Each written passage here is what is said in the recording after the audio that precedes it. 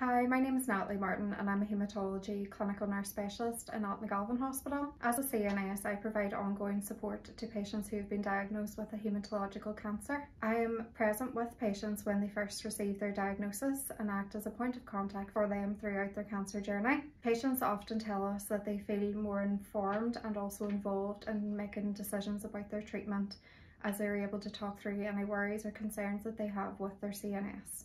As their key worker, patients are provided with my contact details and have easy access to me should they need any support.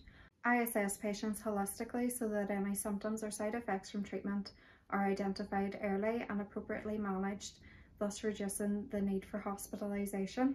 I also provide psychological, social and financial advice to patients and signpost them on to appropriate services which can help to support them throughout their treatment. Hi, my name is Maria McCluskey and I'm a haematology clinical nurse specialist. Another part of our role as a CNS is working closely with different members of the multidisciplinary team.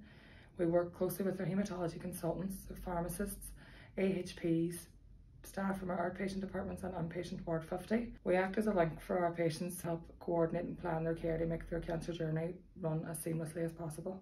To me, to work as a CNS is a very special and privileged role. We're able to develop such close relationships with patients and their families at such a difficult time. I find it a very fulfilling and rewarding job. I would encourage any nurses to consider a specialist nurse role if there is a speciality that they are passionate about.